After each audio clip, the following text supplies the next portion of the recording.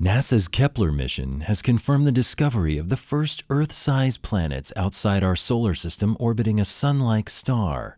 Located about 1,000 light-years from Earth, the Kepler-20 solar system has 5 planets orbiting a star similar to the Sun. Kepler-20f, the 4th planet in the system, orbits its star every 19.6 days and has a surface temperature of 800 degrees Fahrenheit. Kepler-20e has an orbital period of 6.1 days and has a surface temperature of 1400 degrees Fahrenheit. It is about 90% the size of Earth.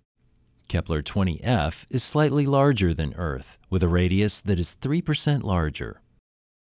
The extreme temperatures and proximity to their host star means that the planets are not in the habitable zone, the region where liquid water could exist on the surface.